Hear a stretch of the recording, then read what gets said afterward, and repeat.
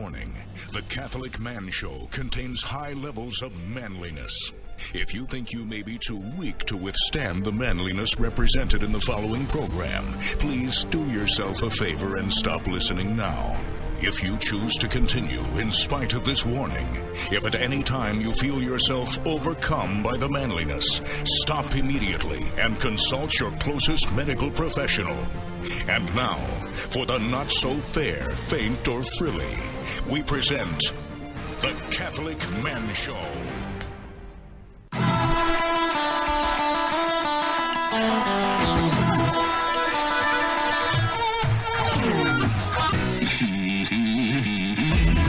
Welcome to the Catholic Man Show. We are on the Lord's team, the winning side.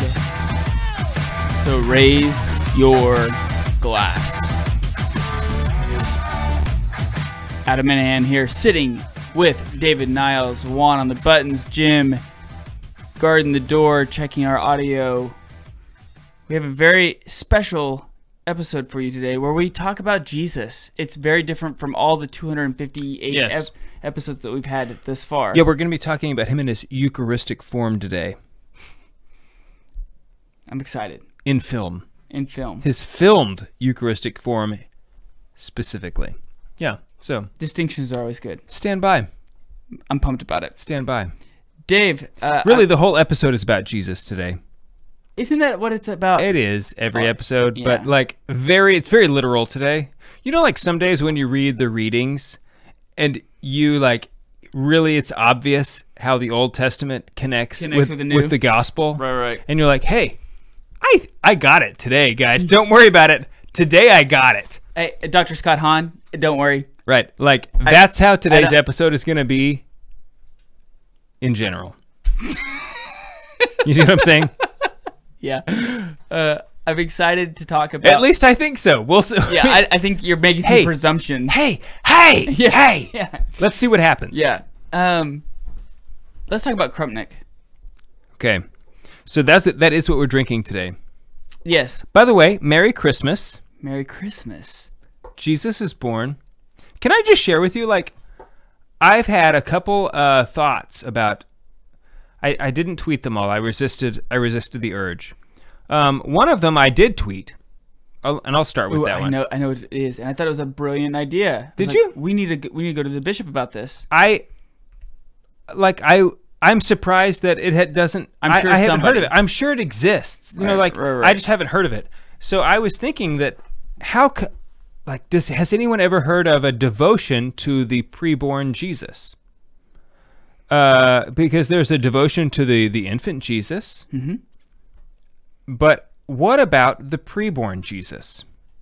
And if there is official devotions out there, I just haven't heard of them. And I really hope that there are. Because it just seemed to me like this would be a great devotion to help battle the war against abortion. You know what I mean? Right. Like, yeah, totally. When you tweeted that, I was like, Dave, well done. Thank you. I even retweeted you. You did, but you were, I think, the only one. I got you, bro. I'm not famous. It's okay. I got you. You've had a tweet go viral recently. It's like it doesn't matter. You asked a question about like what was it like? Does Mary lead you closer to Jesus? Yeah. And would you get like thousands of comments or something? The frustrating thing about Twitter is I will post something that I think is it's brilliant. Dumb. Twitter, people. Like, everyone on Twitter is an idiot. That's the thing about it. Like, I will tweet something and be like, this could be my best tweet ever. This is brilliant. I'm surprised. If you were inside my mind, you would understand. And I'll tweet it, and I'll get like one like. You know, and then, it's probably like me or Haley. Right. Or maybe Pamela. Right. And it's like, I appreciate the sympathy, like, thank you for being my friends. You know, and then I'll say something that's... It's not even a sympathy like. It's just like, yeah, you have to like it. Right. Because we're all best friends. Right. Exactly. Well, yeah. So, and then like, I say something very obvious. I'll tweet something very obvious that's not profound, that's not something that's mind-blowing, that's very obvious. Yeah. That Mary leads us to Jesus. And then it's like, of likes. I'm like, wait, what? I opened my phone and all of a sudden I was like, all of a sudden you're Matt Walsh. Yeah. You know. Like, what? what happened? I just have like 500 likes. You know, it was weird. Yeah. Anyway. So the other thing I was thinking You know what? about. Guess what? Let me just tell you this. Okay, tell me. It means nothing. Means something to me. It means absolutely nothing. Because I can be like, I'm friends with that guy. Well, I'm glad that gives Who you has all those comments? I'm friends with him. Okay, what was your other ones? I live very close to him. Like, I live a sandwich away. What was the other thing? So the other thing I was thinking about is just like picturing Jesus being born. Okay, and imagine you are one of the shepherds who show up. And I have to believe that the shepherds who came, like, okay, like they were aware that Jesus was the Messiah, but I still think that maybe they didn't have a full understanding of who the Messiah was going to be. I don't know whether they realized this is the second person of the Trinity. I mean, the Trinity had not been revealed to humanity yet. Okay, so they probably didn't realize that they're holding God in their arms. But for us who do know that, who have the benefit of divine revelation, to like imagine yourself time traveling back. In a DeLorean? Could be in a DeLorean, could be in like a really fast donkey. Wow, that'd be You know what I'm saying? Like talk about like Shrek donkeys. yeah, I mean like a sweet donkey. I feel like most donkeys are asses. You know what I'm saying? But anyway, however you get there is irrelevant to what I was thinking about. I was just picturing myself, honestly, as one of these shepherds, and imagining that you are sitting there holding the Christ child. And as you're holding the Christ child, he smiles at you. Okay? And thinking about how that would affect the rest of your life, knowing that God had smiled upon you, that God had looked you in the face and had just like found you to be, you have pleased him, and he smiled, like just the profundity of Christ, that you have brought joy to Christ, and that he smiled at you. Well, no wonder you didn't tweet this, dude. That was like way more than 240 characters. Right. I mean, I would have left out about the DeLorean donkey and stuff, but I mean, something's got to be trimmed. Hey, here's something we need to give an update on. Okay. Our caroling. Dude, oh, dude, the caroling was we did great. Awesome. It was awesome. It was awesome. We are definitely doing it next year. This is a tradition that we were starting. I went caroling twice. Yes. We tried to, but you were going to come, but it was like a family thing, just didn't work out. It was really more of a hangover of the midnight mass. Yeah. That's really you guys went to midnight mass. Dude, that's the longest Minahan tradition that we know of. In the family. Oh, really? Like, my great-grandfather, I know for a fact. I've never been to... took his kids to midnight mass. And so, like, and all through the generations from that point, from my great-grandfather down to me, I've always gone to midnight mass. So that I have not been to a Christmas mass that wasn't a midnight mass. In your whole life? That I can recall. No. Really? It was always midnight mass. Wow. And so... I got to give a shout out because hopefully maybe in 15 years our kids listen to this. I will tell you that Christmas, the whole day of Christmas is already rough enough. Dude, it's exhausting because you get home. It's rough. You get home at 1:30 and then you had to put your kids down and then you do like the other stuff. All the stuff that you have to do. That a parent has to do. And you don't get to bed till 3, and guess what? What time your kids get up? Because it's Christmas. It's Christmas. Yeah, so it's exhausting, but I got to give a shout out to my kids because they killed it in midnight mass. Luke and Jude both stood. They were quiet. They were prayerful. Anna slept through it, but she's 3. So okay. I probably would have slept through it. Leo didn't sleep at all through it. He stayed up through the whole thing. Well, how did Haley do? How did Haley do? She's exhausted. She's still exhausted. Just and beautifully. Rightfully. She did beautifully. She did amazing. I think the word that you're looking for is she did beautifully. She did. She's still exhausted because our kids got up super early. Picturesque, maybe. Maybe that's the word you're looking for. Yeah, probably so. But so caroling. So we did. We went to caroling. We had an over/under ahead of time of 3 doors slamming on us. And I took the over. And I did as well. we were fools because we had dude, we were idiots. Yes. We didn't have nobody slammed the door on us, and afterwards I was thinking, why did I think anybody was going to slam the door on us? Because what we did is we put all of our cute kids at the very front. Right. It's not like us, not our ugly mugs. And we're phenomenal singers. And when I say that, I mean Pamela and I and Haley are phenomenal singers. Well, and Anna. Don't you throw out Anna. Anna. You know, to be honest, I'm just not very familiar with Anna's. Everybody at St. Benedict's is very familiar with Anna singing. She's like several pews away from me. And when I sing, I don't know if you know this, but I sing, okay? Like, I'm over there singing. So is Anna. Okay, well, I'm a man.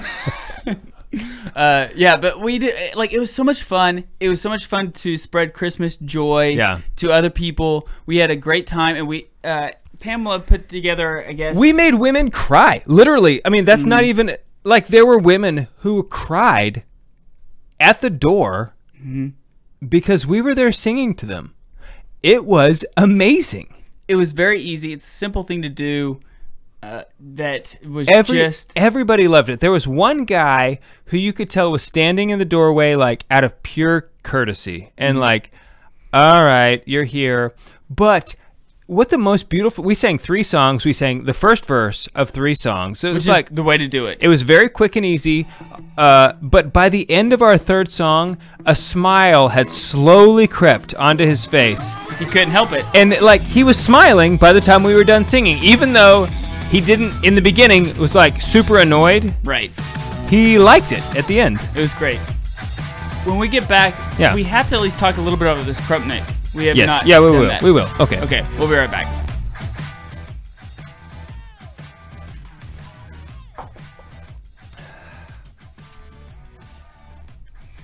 Hey Juan, the intro and outro music, I don't know if it's just for that first segment, but man, it is loud. The first segment is going to be different than all the other ones, yeah. I thought that was the case. Okay, ready? Yep, let's just keep going. Mucho! Today. Oh, that's just wrong. This is why we are not, at least we're not live streaming. I don't even know how. What are you doing? Forgotten you. He's trying to mute it. What are you even doing, Juan? He's muting it. You pushed the entirely wrong button. It's okay. He muted it. Stop it. He was thinking, like, he was worried that it was live streaming. So his first initial reaction was, stop. That's not, no, don't do that because it doesn't matter. You're not going to save it, but that's not it. See how it's still going over there? See that right there? What's it called? Oh. Now look for the same title over on the left of the one. No. Okay, there's a different problem. It's not. It's the problem that I know it is. No. I mean, like, the shortcut is wrong. I don't know why it does that. You're the one in charge. it's because it's listening to you. The thing is, the machine is listening to you. Adam, look what I can do. I don't know what happened. I can do that too. Let me see you. I was just doing it. You know how many people cannot do that? Do you know how many people can't do this? Watch my ears. I cannot do that. Not like that. I can, like, if I focus real hard, I can. Like, you can barely see what I'm doing on the camera. All right. It's the quality stuff you get at the Catholic Man Show. Can, like, look on camera. Can you see my ears moving? Yes. Can you? Yes. My right ear can move twice as much. My left ear can move, but it's like very small. It's the weak link. Yeah. I mean, like, if ear movement is what we're measuring, it's the weak link. Yeah. If that's currency, I'm a poor man on the left side. You're like Shroot Bucks. Yeah. Over here. On the left side, totally. And I'm like the dollar on the right side.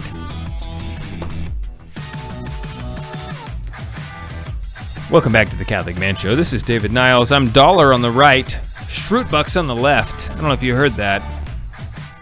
The funny thing is, we were measuring ear movement. Yeah, the funny thing is, I'll edit all that out. Yeah, I know. They won't know. But the thing was, I knew that you would, Adam, and I didn't want our audience to miss out on the stuff that goes on between segments. You know what I'm saying? Maybe they did. Let's talk about Krupnik, though. Okay. Because this is not the first time we've had Krupnik on the Catholic Man Show. Correct. So, but we have the 2020 Krupnik edition. Right. So our listeners are familiar with the Niles Krupnik tradition. For the new ones, Juan, cut it out. You got to turn off the audio on that webcam if you're going to use it. Yeah. Anyway, so yes, every year I like shamed Juan right there. Like that was it's like Luke, cut it out. Sorry, Juan. That was just my dad voice coming in, which I apologize for. Keep your dad voice, please, in the closet. You're right. Well, during the show. During the show. Yeah. I apologize, Juan. Not when you're with your children. Right. When you're being a dad. Anyway, Krupnik. So every year, there's a Niles family tradition that the men of the Niles family get together and we make a batch of Krupnik. What is Krupnik, Dave? Krupnik? Great question, Adam. Krupnik is a Polish dessert liqueur. It was invented by the Benedictine monks in Poland, and in World War II was used for all kinds of things. It was, if you've ever seen My Big Fat Greek Wedding, they sort of used it like Windex in that movie. You know, like the dad, he just sprays Windex on everything. So literally, they would use it to disinfect things. They would use it as an anesthetic. Thank you. Yeah. The reason why they would use it to disinfect is not because it's very necessarily high in alcohol. It's not. This would really fall into the category of a liqueur. Okay, it's not even close to being 40% alcohol. Really? No, not even close. We don't know exactly what it is, but it's a third of the recipe is honey. So a third of it is honey. It is probably about 20% alcohol. Is like a close guess. I didn't know that. But the reason it's antibacterial is because it's a third honey. Honey itself is antibacterial. Honey is like a incredible substance. You know, like we were saying earlier, that you can eat 1,000-year-old honey because it never goes bad, ever, in like everdom. It will like turn into a dry powder. In everdom. Juan, put that as a lower third. Yeah. But honey is like incredible, and it's inherently antibacterial. It's this amazing product of nature, and it's delicious. Mm-hmm. So in this recipe, there is alcohol. We use Everclear as the alcohol, but it's like not very much by total volume. You see what I'm saying? But when you drink it, you say like, whoa, that's a powerful taste. And it's very common for people when they taste it to think that's a strong taste. It must be strong in alcohol. It's actually not. It does have alcohol in it, but the strong taste you're tasting are spices like mace and allspice and clove and ginger and cinnamon. Is there nutmeg? And nutmeg, yes, thank you. So it's invented by the monks. Because all things good to drink are invented by monks. Right, so wildflower honey. So wildflower honey, vanilla pod, cinnamon sticks, ground nutmeg, cloves, mace, allspice, peppercorns, orange and lemon peel water, and pure grain alcohol. Those are all of the ingredients in the Niles recipe of Krupnik. If you go to Poland and you try and you order Krupnik, it is much sweeter. Than this? Oh, yes. Wow. It's like much more of a dessert liqueur. Okay. I much prefer the recipe that we have. Because it tastes like Christmas. It's very Christmassy. Yeah. And it's also more manly. One time I was in New York, in like Poland town, New York. And so I went to this liquor store and like, sure enough, they had several bottles of Krupnik. So I bought my dad. This is like kind of right as soon as we were making this a tradition. And I bought him a good bottle of real Krupnik from Poland. It was like in Polish and everything on the bottle. So you knew it was legit. Right. There's no way somebody could forge that. Right. Yeah. Exactly. Because like people don't speak Polish. You know what I'm saying? Right. So anyway, I brought it home and we tried it.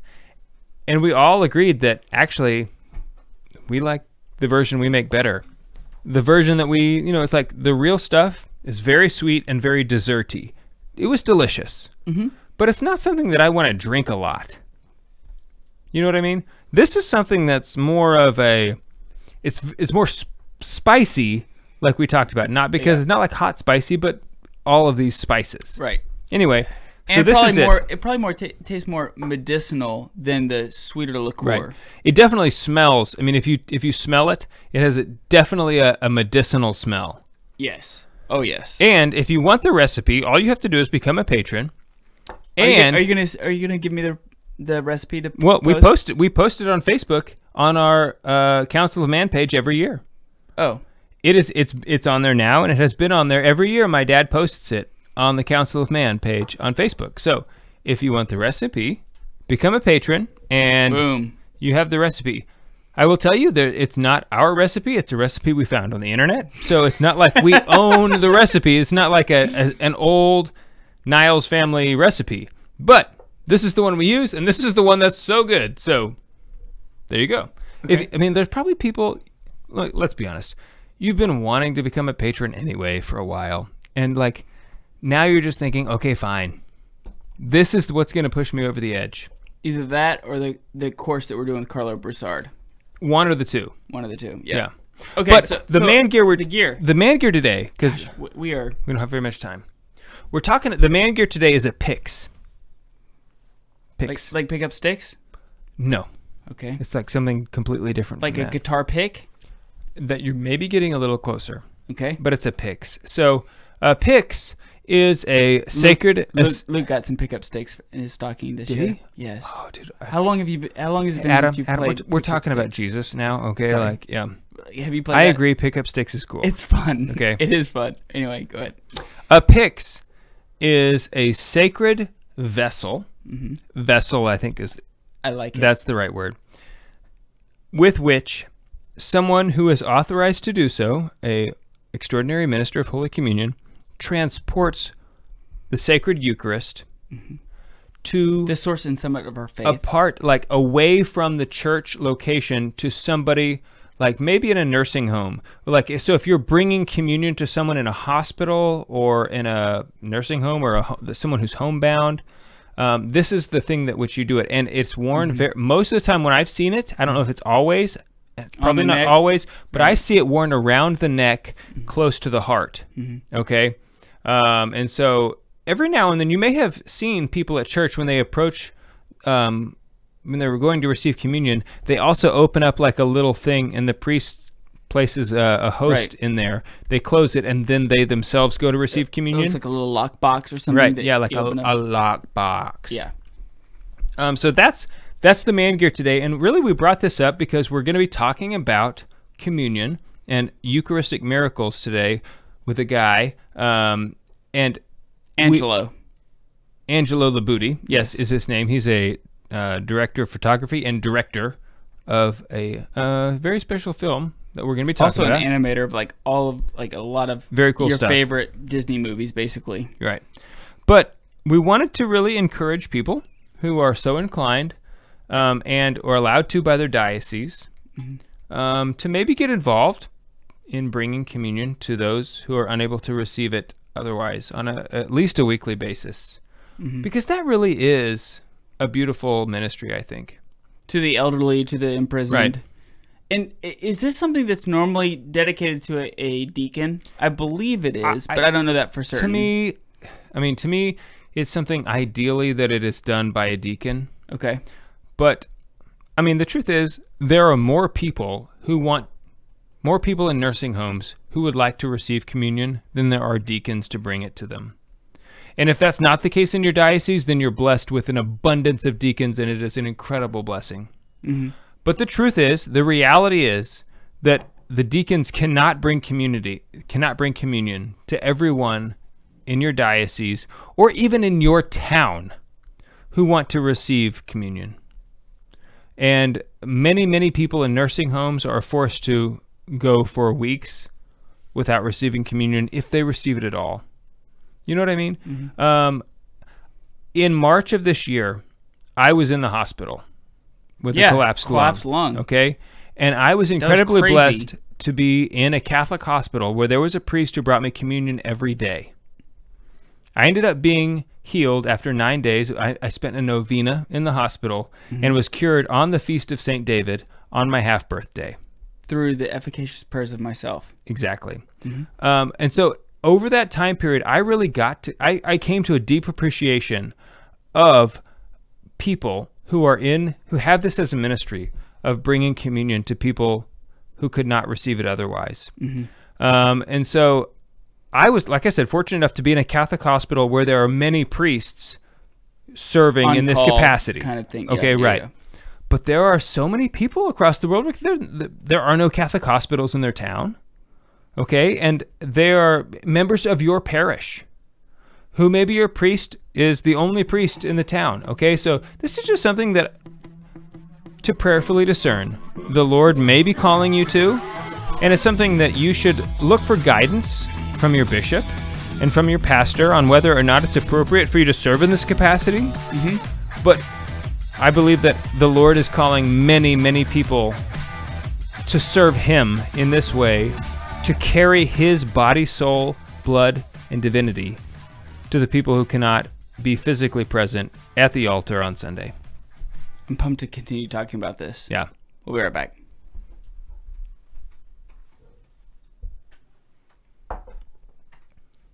Yeah. I felt like I ended that well. All right. You ready, Juan? Let's do it.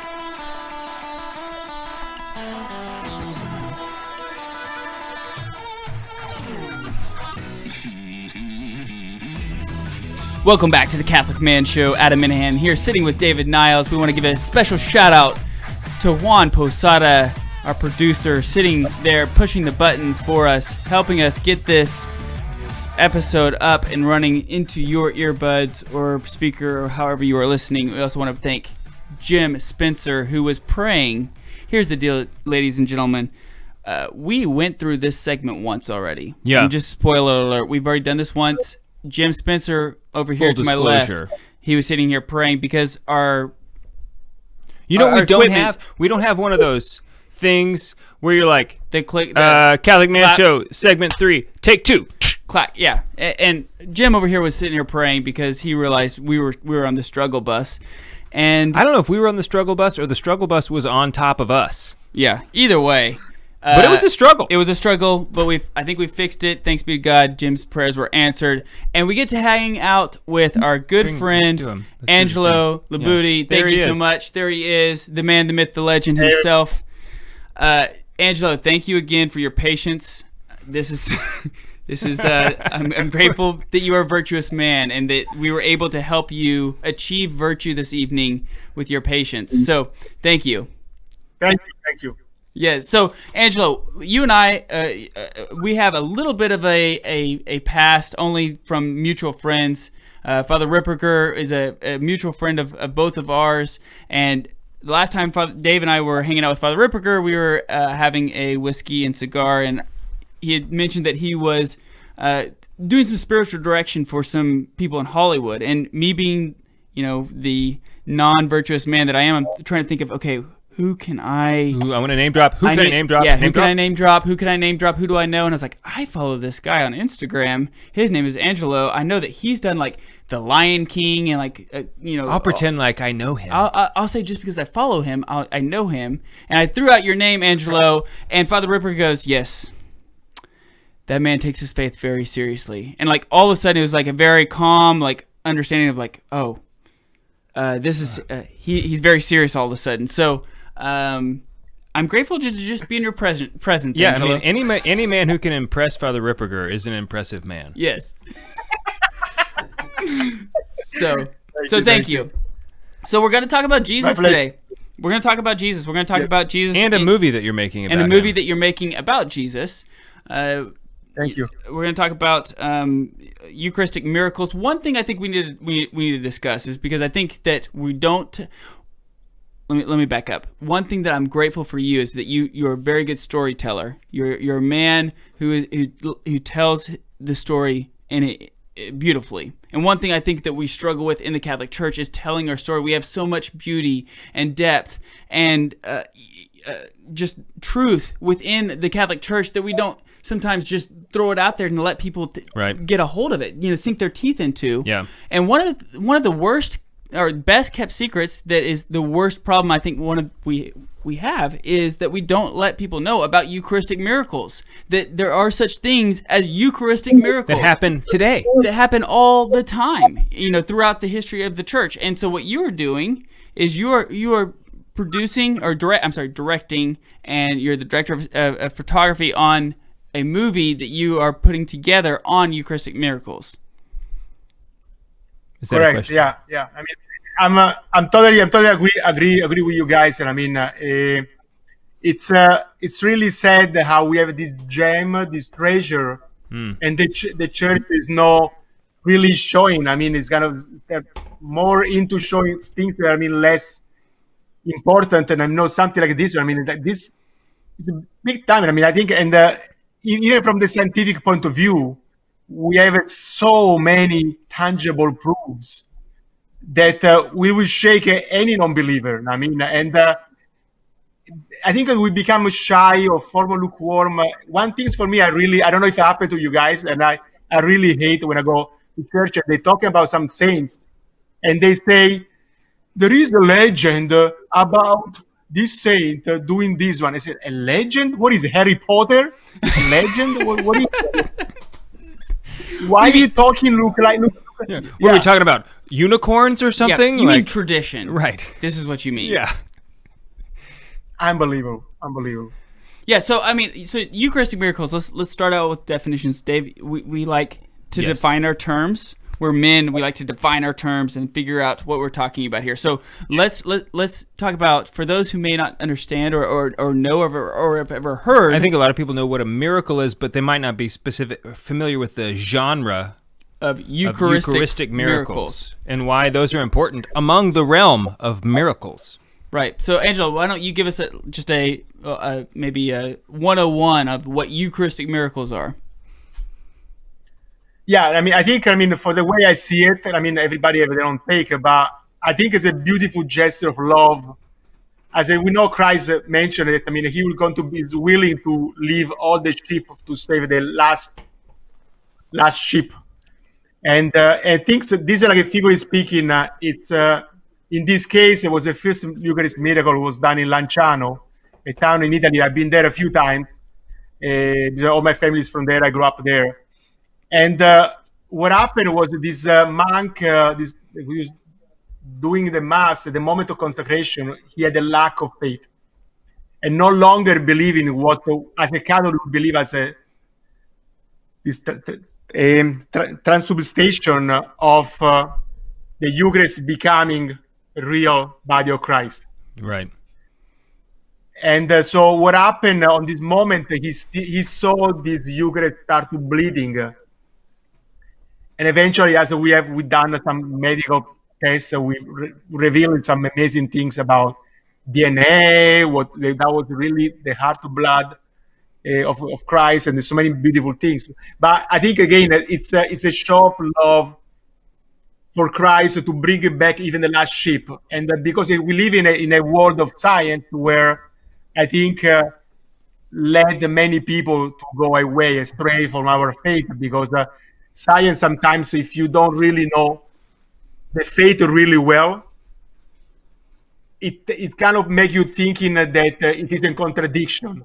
I mean, and I think when I'm saying meaning really well, is like really knowing the theological word and meaning for each of those words and what Christ meant when he said those words back then. So, are you this project you're working on? Would you call it a movie or would you call it a documentary? What would you call it?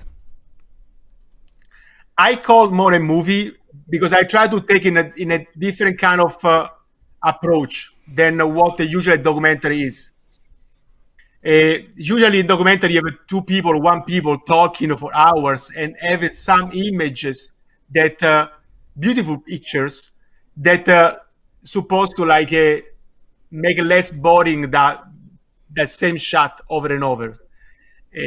And I think, I mean, one thing I really love it when I study this, the life of Walt Disney. And because, I mean, I worked for Disney for so many years, I mean, Disney, Marvel, all this kind of company, we had to understanding in his philosophy and how he was thinking about filmmaking. One thing he was used to doing was he was flying to New York to be on top of the Statue of Liberty, asking to himself why Americans love the statue so much, why they feel this bound with it. And he want to try to make in a movie style that the people can see his movie and be such bounded with what the story was. And he realized it was because, I mean, the history, I mean, that was such a huge salvation is really brought it up them to be reborn as a because they were coming from a new country and go through so much of hard times, and that was finally this flower blooming on such a bad hardship. So same things, I mean, when I learned about when I working at Disney, Marvel, or this kind of companies, this kind of films, that I mean, the audience is so used today as with the video games and the live action, super action. And if today we are bringing a documentary where there is the tone is always the same, even if the tone is always fast, so slow, it still becomes slow because it's so monotone. It repeats itself, and the people get so used to the pace, they become boring. Right. Mm-hmm. So what I try to bring in is lots of more action, lots of different type of pace on the filmmaking that will it is how we approaching a movie. I mean, we have Act 1, Act 2, Act 3, and it's going to be a journey. It's almost the Indiana Johnson a movie where our hero is going to a journey to find the final answer to helping a non-believer. Yeah, see, that's a beautiful thing. Again, it goes back to we have the best story. It's not because it's like our story. It's like it's Jesus' story. Right. Yeah. You know, and all we have to do is be able to portray it, is be able to tell it to other people. This is the beautiful thing about Eucharistic Miracles, right? Is it's not just about reaffirming the faith of the believers. It's not just about the Christians who already hold to the belief that the Eucharist is the body, blood, soul, and divinity of our Lord Jesus Christ, but also for those who are the unbelievers, who realize, like what you were saying, Angelo, who are maybe more the scientists, almost to the religion of science. Right. You know, the people who are just believe like in the scientific method alone, which is interesting because let's talk about philosophy if you want to do that. But so the scientific method was invented by a Catholic monk. Right, exactly. Okay, but just so you know, they want to know that, you know, they want to know all of this, and it's like, well, this is if you look at this science, this is the only lead you to the truth. So it's in Christ's mercy and love that he continues to draw all of his creation towards him. You know, to love him and to serve him so that we can be with him in I want to pick life. this up, this thread of faith and science on the other side of the break. Okay, sounds good. We'll be right back. Sounds good. Okay, Angelo, that went It's so good. way better. So good. Muy perfecto. Right. Perfecto, guys. Muy is not Italian. I was speaking Spanish. Yeah. I was speaking Spanish. I only know how to say I went to eat a pizza and Oh man. Okay. More perfect. I found that Italian women find me very funny. One time I was on a tour bus. But looks aren't everything, Dave. I was on a tour bus and I was there with my wife. I was it's all up and up. But I was leaving the tour bus and our tour guide said something to me and I said, "Arrivederci," and she thought that was the funniest thing she'd ever heard. Well, she needs to get out more. Yeah. You know what's really funny? Nice. So my brother-in-law, he's a priest. He studied at the NAC, and so he was ordained as a transitionary deacon in St. Peter's, and so we went over there for his ordination. And what I thought was so funny was our tour guide. You know, she's Italian. She lives in Italy. She gives tours professionally of like the Catholic Church stuff. Okay. One time Pope Francis came by. He's like driving, and she lost it. She was like, ah! She was just going nuts over seeing Pope Francis, and like she was like running across the parking lot. Like, forget all you guys. I know I'm like supposed to be tour guiding you. It was I thought very endearing to see someone who lives in Rome, who probably sees Pope Francis a lot, you know, I would guess, still freak out about seeing the Pope. You know, like, I thought that was cool. That's awesome. Yeah. Okay. It would be so cool to be the Pope. You'd be so famous. I don't really want to be famous. I'm trying to be famous. I mean, like... That's the purpose of all this, yeah. I know you're doing this for Jesus, this whole show thing. I'm doing it to be famous. Yeah. I gave him his opportunity to punch me earlier. He didn't do it. Juan, you got that's not quite right. It's too big. Okay, give him 1 minute. Okay, that's no problem. It's just too big. That's so funny, though. What do you want to cover in this? Oh yes. So what we will cover in this segment, we'll give the website, or Juan, if you'll throw that back up there when we discuss it, that'd be great. Mucho. That'd be mucho. So that way we can push people to help crowdfund that, because you guys are really close. It'd be good to. Yeah, we'll mention it. Yeah, but we'll talk about Eucharistic, the beauty of yeah, that's fine. If you can get the actual website, okay, we can is do it that. Christianchannel.com? That's what it is, right? Slash Christianchannel.com / crowdfund - films. So just get to Christianchannel.com and they can probably find it from there. If they get to right. It's a little bit hidden. So. Angelo, Okay. Oh, you muted Angelo again. Oh yeah, you muted Angelo. Okay, so we'll discuss. Say that again, Angelo. We couldn't hear you. Yeah. As soon as you go Christian channel, if you click the crowdfunding, and it gets to that page. Yeah. Okay, so we'll get them to Christianchannel.com, and then one of the tabs at the top is crowdfund. Yeah. Okay. And we'll get we'll make sure we talk about that, but we'll talk about I think we come back to the faith and science. Yeah, I think the faith and science element is one of the most significant in the film. Based on I watched the Kickstarter video, and that seemed to be one of the main. Correct me if that's. Yeah. The beautiful thing is Ray is an engineer, so he kind of understand the scientific aspect. And the terminology, and we wanna. One thing I wanna do is I've done lots of animation, special effect. So one thing I wanna do is put the visual effect 3D animation where the hard talking of the doctors, of the scientific point of view, it's not easy for a normal person to understanding. So we are going to overlapping these You're gonna tell the story. visuals. Yeah. You'll be able to tell the story. So, Because if the guys don't understand what the scientists are actually saying, right, it's tough to convey the story to normal people when they're using scientific language. Because you don't have to be a scientist to understand to watch understand the video. Right. So the movie. Right. Okay. So that's what we'll talk about, and then we'll just have fun, and it'll be eaten up really quick. Can you put the Cubase up, Juan, just so that way I can see where we are? How much time we have left? Yeah. Thank you. Oh bueno. Oh, you didn't do it. That's okay. That's okay. We won't need it anyway. We weren't getting his audio, so I just didn't do it. Yeah, but it's good for us so we can see where we are. I'll start in the third. It's like an advanced timer. Well, just do the fourth. Doesn't matter. Yeah, it doesn't matter. Oh, fourth. Yeah. Thank you, Juan. Really complicated timer. That is probably the most complicated timer we could have. Hey, we like. Yeah. Hey, the virtuous life is not easy. So why make everything else easy? Don't act like that's virtuous. That's superfluous.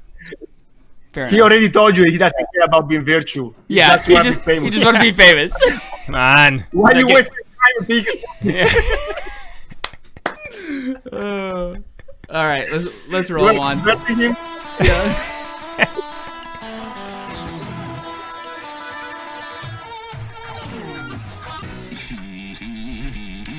Welcome back to the Catholic Man Show. I'm David Niles here with Adam Minahan, joined via VMix call by Angelo Libutti, director of photography. I'm going to say director of photography and director of the movie we're talking about today. Is there a title? What's the official title?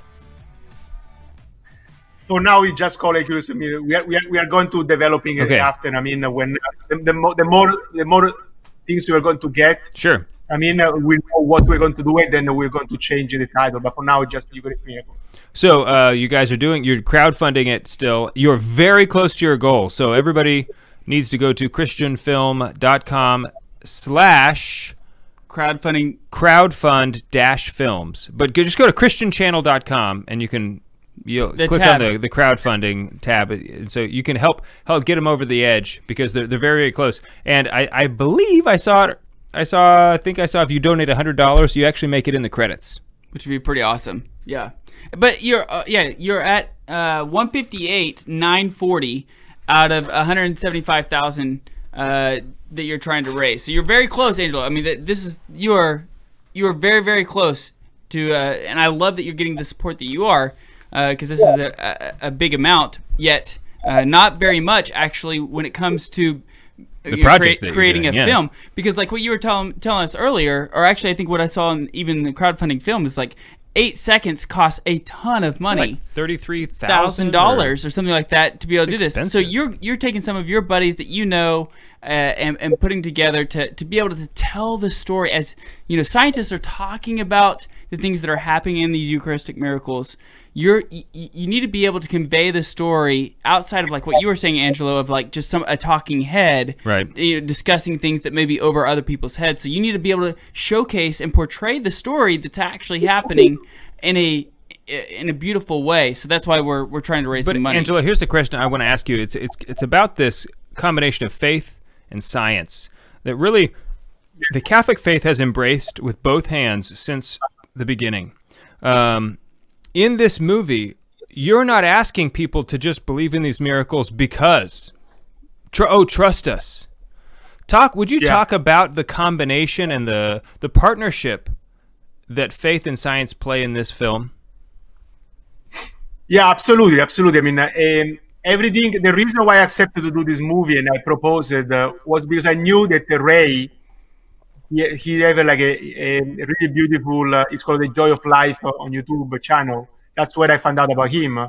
Because he's an engineer. So he talk that language, he understands the technical language, and he can presenting from that scientific point of view. Because this, I mean, the crowdfunding was more for Catholic, but this movie is more for the lukewarm Catholic, for Protestant and for atheists, because I think each of us, we have those friends or family that, I mean, they are more on the scientific kind of like a religion, like you were saying before. So this is like just for them. I mean, so we have to unveiling and talking their language and showing that, I mean, it's not just some Catholic believing. I mean, because we are taking what Christ say, which would be good enough. Well, yeah, I mean, Jesus said it, so it would be good enough. But he knew that there would be some people in the world that would need, because he made some people scientifically minded. He made them that way, and he didn't just abandon them. He doesn't abandon them to this day. And even in modern times, there are still Eucharistic miracles going on. And so those things are signs that are meant for the non-believers that we should be championing. We should be shouting these things from the rooftop. Yep. And what I love about this movie is that it's not a one-time event. When you make the movie, it's made. It's going to be here forever, right? I mean, so it will be, how many people will be evangelized by this? I mean, there's no way of knowing. And I know that even people like me who takes their faith very seriously, I'm sure I will learn a lot from watching this movie. Yeah, and I think is a good way even to know how to presenting. I mean, we are going to interview some theologians as well, or here when you listen to the doctor, using the terminology helps so much as well. Because I mean, it's like sometimes if you don't use the right terminology, it makes it look like you just come up in your mind. And I mean, Right. it's not really from a specific point of view. There is a specific terminology. Same things in theology. There is a specific terminology. And when you listen Father Rippinger, for example, using those vocabulary that, I mean, St. Thomas Aquinas was using, empower and that make you believe it. I mean, that people know something more than you. I mean, because it is a technical aspect. Yeah, and I mean, as practicing Catholics who take their faith seriously, we know that there's a miracle that happens every single day. In the Holy Sacrifice of the Mass, we know that the body, blood, and soul and divinity of our Christ, of our Lord, is in this, is transubstantiated into from bread and wine. Right. So we know that there's a miracle that happens every single day. Right. Yeah, exactly. Every Mass is a Eucharistic miracle. Right. But like Angelo, like you were saying in the last break when you were talking about the priest who didn't necessarily believe, and when he held up the body of Christ in consecration, it became real flesh. That blood and flesh was actually scientifically studied in 1971 by scientists, and it was revealed that it was actually still flesh. It was a cardiac heart flesh. Yeah, I think it was the left ventricle. Yeah, and the blood was still there. Like maybe it was the right ventricle. It was still like fresh blood. It wasn't like, this was 1,200 years ago. It wasn't like dried up blood. It was like acted like it was like it fresh. Just happened. So like, again, Angelo, this is why we need people like you to tell these stories, because I think we're not doing a good job of doing it. Yeah, and especially who can do it in a beautiful way. I'm sorry. Go ahead. No. That's you totally nailed down. I mean, the problem is that one, because I mean, it's like the fact that the blood type is consistent with all those Eucharistic miracles. Right. Just that per se, it's 1 in a billion. Because I mean, already the blood type AB positive is something so unique, typical for the Jew people from that period of time, from the area. So so AB positive was a unique blood type during that time. Is that what you said? No. So I think, if I remember correctly, the AB positive is the blood that was being discovered in all these miracles. Right. But in America, in Europe, is not a typical blood type. But in that specific region where Christ was pretty kind of custom from the Jewish community. Oh, okay. I'm sorry, I misunderstood. Right. I'm sorry. Yeah. So I think that per se, it's something supposed to converting everybody. I mean, because I mean, like, how can it be possible? It's been discovered this same blood type in so many different. But there are so many other ones. I mean, as you mentioned, the heart, they found a lack of.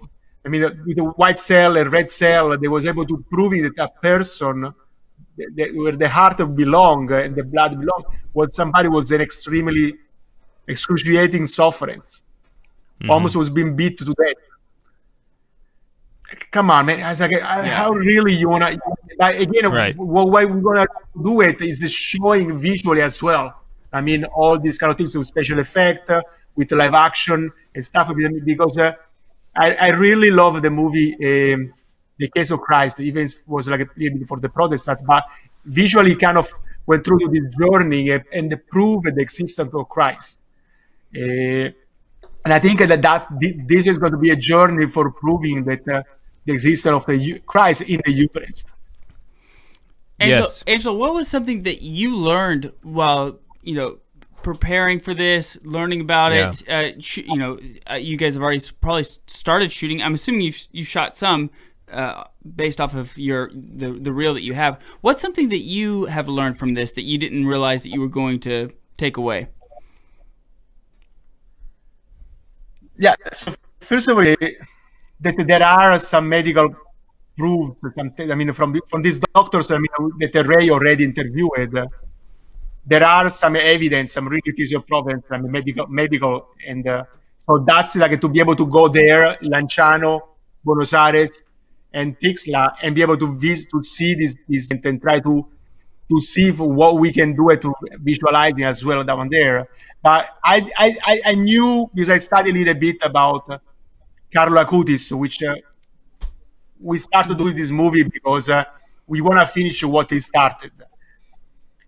But I never heard about all these important medical and scientific things all together. I just heard one and 2-3 years after another one. But your brain, it doesn't. I don't know. For me, probably can be just me. But when you listen something that is not on your, let's say, I mean, like when I listen something about movie, I can retain lots of information.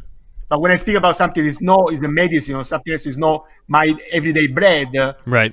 I'm not retaining as much. So when I heard about all these Eucharistic miracles, I retain a really, really little, and never all those information together. So I think what we are going to do in this movie, we are going to place all those information together and visually as well. So it's supposed to be something, hopefully, more people can retain and really go home and really question it after. Yeah, Juan, can you put up the website again? Just because I just want to once again, everybody, like, they're very, very close. What was the target? What's the target, Adam? 175,000. 175. They're at 159,000 right now. Mm-hmm. Okay, so go check guys, it out. This needs to happen. I mean, like, they've already got a lot of money behind this project. So go and support. Just give them whatever you can. Yeah. There's a lot of you who listen to this podcast, so if everybody gives a little bit, we'll get there. Yeah. And remember, Jesus is just calling us. He's calling us towards him. Right. Go spend time with him in the Eucharist, in adoration. And Exactly. Spend an hour in adoration for the movie. That'd be great. That'd be great. Angelo, thank you so much for hanging out with us this evening. It's been a true joy. No, my pleasure. And if I can say something more, is when we put this budget is really low because we didn't take any fee for it. So we really try to, because I mean, if I just put my salary, it's going to be over the budget, just someone there. Yeah. So all of us, we are trying to really gain all these free times, because I mean, for minimizing the cost, because I know tendency usually Catholic and I know like a Protestant donate a lot of money. But we had lots of, hopefully we can have a little bit more of what we asked, because I mean, we had, as you guys know, the guy down there didn't like what we were doing. And we had some extra expensive we didn't expect it. I mean, recently we were supposed to go to fly to interviewing Tim Staple, because I mean, probably you guys know. Yeah. He's a good friend with your Como, the guy that do your show. Yeah, Carlo. Yeah. Carlo. Yeah. Carlo. Yeah. So, but we had so many problems. The two cameramen were supposed to coming. One from Chicago, one from New York.